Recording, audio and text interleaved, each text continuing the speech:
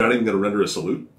He got a chip on his shoulder, man. He's got a chip on his shoulder. And standing in the middle of a military cemetery. You know, the whole point of this thing is to guilt you into reverence and awe, right? For this cultish freaking human sacrifice. And you can't even render a salute. That's the scariest part, man. It's like, no, I'm here to impose it. Yeah, you'll salute to me. It's disgusting. So, Guilty. Yeah, right. Moving on. Okay, now we go to the pan up, and then all the headstones.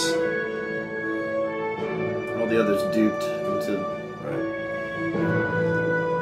This guy's like, am I in the frame? Right. Yeah. the guy at the groundskeeper. But moving on to the next bullet point, panning up the crane mount shows thousands of headstones, and the dramatic effect is completely cheap and goes to prove the point that these millions of people died as clueless dupes or ravenous psychopaths serving an even smaller group of evil ravenous psychopaths who really don't give a shit about their quote-unquote sacrifice. Not to mention, that human sacrifices for this cause is kind of creepy and cultish. But, what's next? Killing privates to appease the gods and stop the drought in California? I mean, it's on that level of just fucking crazy. But totally worth it, right? Enjoy that $2.40 a gallon at the pump. Ultimately, that's the benefit that we're reaping from this. So, anybody got anything on that? I guess the benefit of providing tattoos, I guess, if you're near military bases and haircuts. I know, right? Yeah. And so, moving on.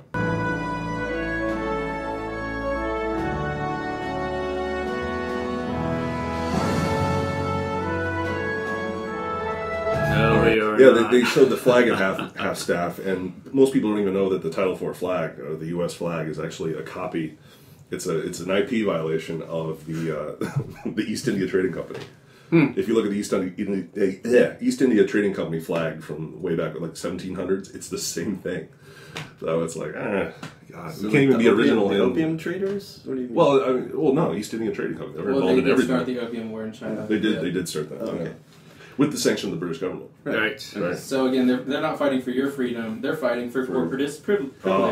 It's like total corporatism. Like, hey, like your government is getting paid to go send all these other people they've duped into fighting to really fight for this economic reason. Because again, we're not post-colonial yet. We're still very much an empire. Oh yeah, very much. Career builder. I think. Right. Oh yeah, and career builder paid this Marine to basically emotionally blackmail you.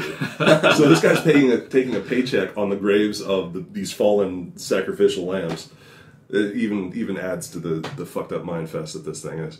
So we're getting into the captions now. This is our last little bit of it. But let's see. We are the land of the free. Okay, that's a caption. All right. There are no a quote from Goethe. There are no more hopelessly enslaved than those who falsely believe that they are free. I don't even have to go into this. Some 600,000 plus and growing laws and regulations and policies, commands, orders, controlling every facet of human existence. And you need permission from the government to fish and hunt in the world. So we are not the land of the free. I mean, that's just you can compare that as a fact against the rhetoric, and I don't think the rhetoric will stand up. So, moving on. Okay, next caption. Because we are the home of the brave. Doesn't take much bravery to sign a piece of paper. Right. Sign your life away. Oh, yeah. Just be told what to do. Take orders. No real opportunity to, I guess, exert your freedom of the individual self-expression. You really don't have a social life in there. You're just another cog in the machine. And again, this is the largest nation of self-entitled, spoiled children the universe has ever known. Like, everything is amazing and nobody's happy, to quote Louis C.K. It's like we have all this amazing super technology and everybody's fucking miserable. At the cost of despoiling other nations and military, and militarily creating a hegemony. I think the groundskeeper was actually being paid to be in the shot too. Like, he fought for your right to mow that lawn. Right, yeah. Those people died so that he'd have the right to mow their grass. Right, without the dead, he'd have no jobs. Right. Appreciate him too. Appreciate everybody. America. Love it. Right.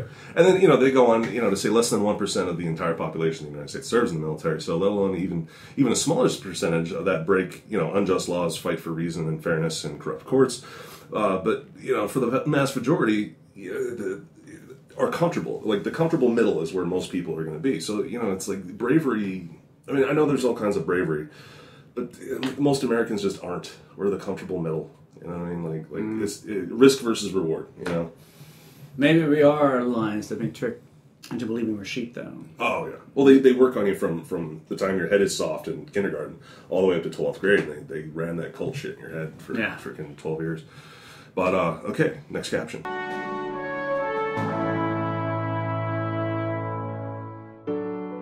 All right, today we honor those who bravely fought to protect our liberties. Again, this is just patently false. Who are we specifically talking about? Can you name a single person who fought and died for your liberty? Yeah. If these soldiers and service members are fighting for your liberties, they wouldn't be overseas. They'd be stomping cops and judges and politicians, to leave you the fuck alone.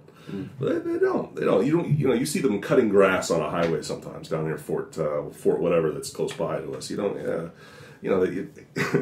don't see soldiers going into a courthouse and be like, unhand that man. Yeah. So don't tell me that these people